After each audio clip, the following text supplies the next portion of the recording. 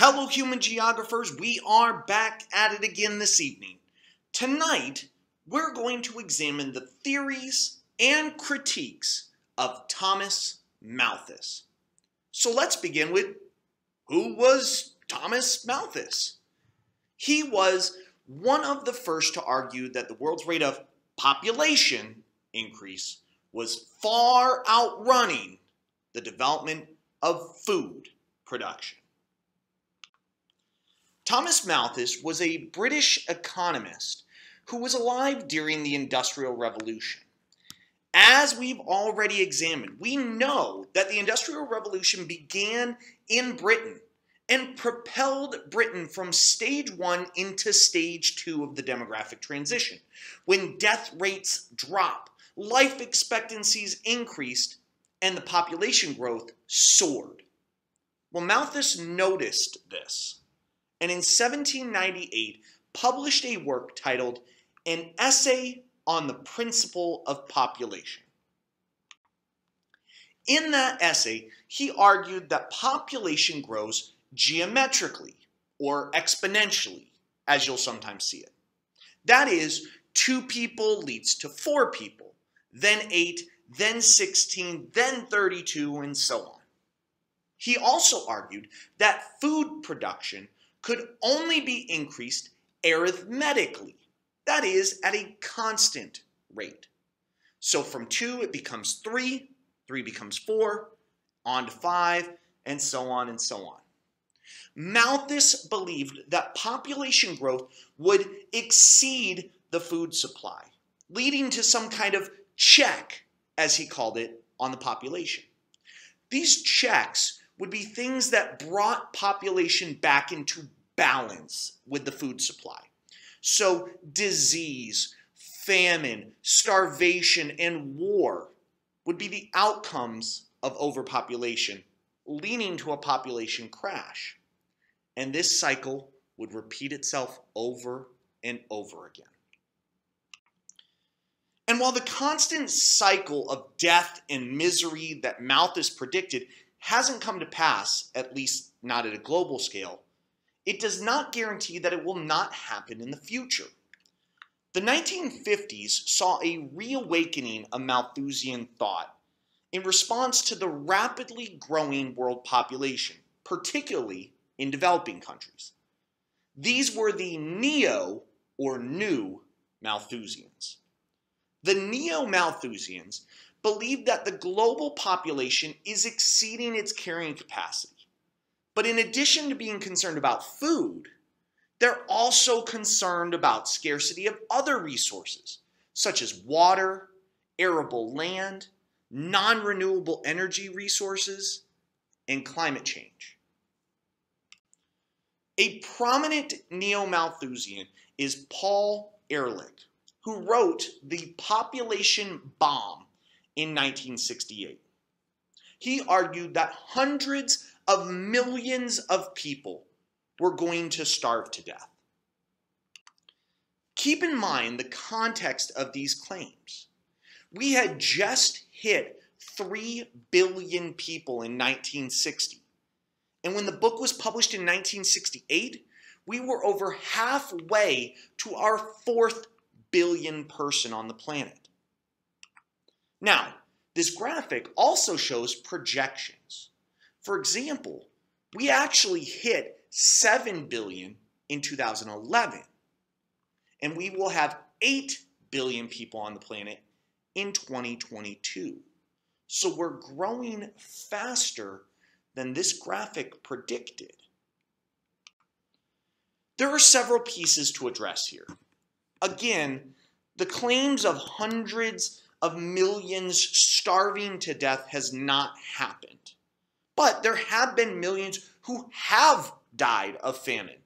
Most notably, the Great Chinese Famine from 1959 to 1961, when upwards of 30 million Chinese starved to death. However, it should be noted that the blame for those deaths is placed on the policies of the Chinese government rather than overpopulation.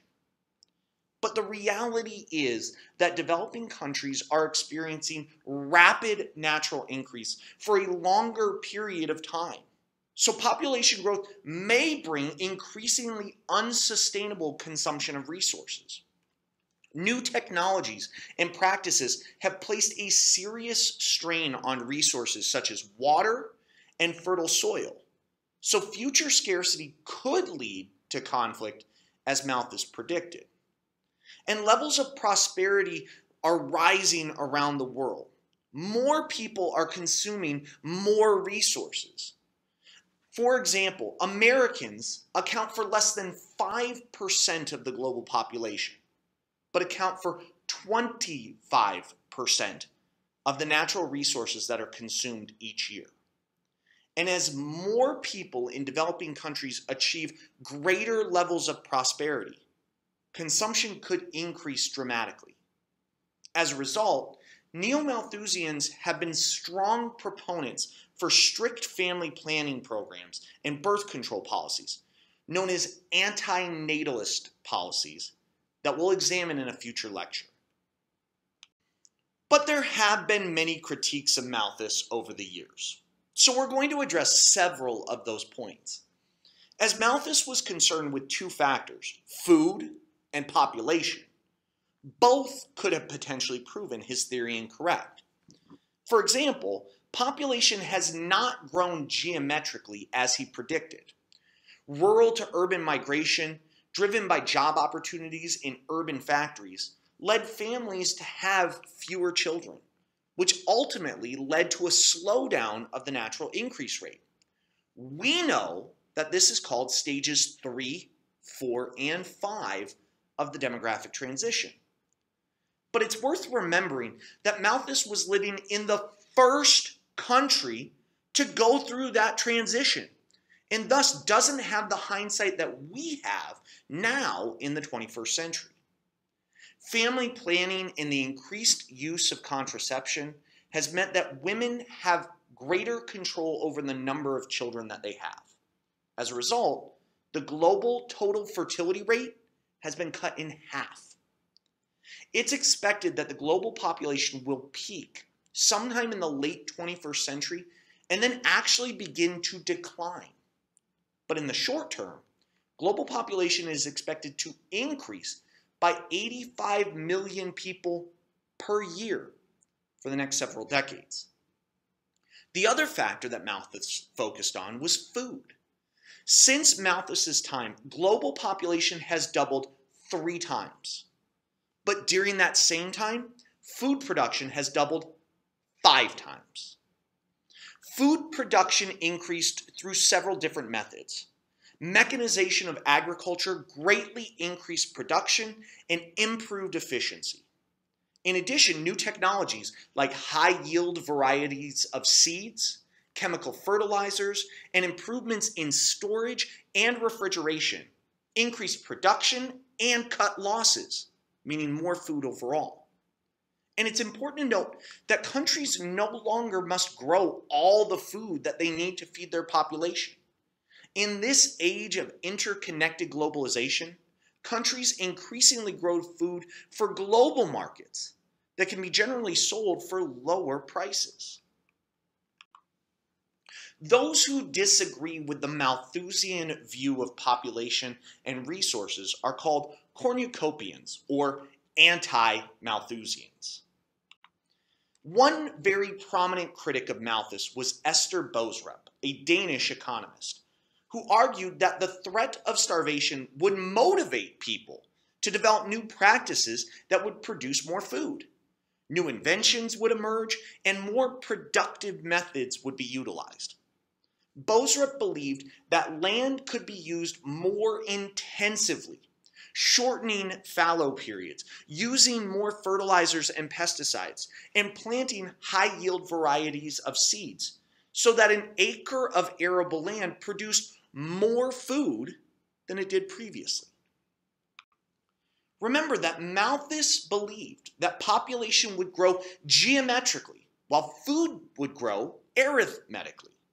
Eventually, the population would exceed the carrying capacity, which would lead to a Malthusian catastrophe like famine, disease, or war, and the population would be brought back beneath the carrying capacity. Boesrup, on the other hand, argues that the food supply would stay a few steps ahead of population growth through intensification and innovation. This is a good example of possibilism. And as we can see, that's exactly what has happened. Global grain production has outpaced population growth. In fact, the world is currently producing enough food to feed more than 10 billion people. Another prominent cornucopian was Julian Simon, who argued that people are the ultimate resource and that population growth was a positive thing because it would lead to more brain power to solve the world's problems. There are a lot of competing ideas in this lecture. We're going to continue to examine these different points of view when we come back to class. Have a good evening, everyone.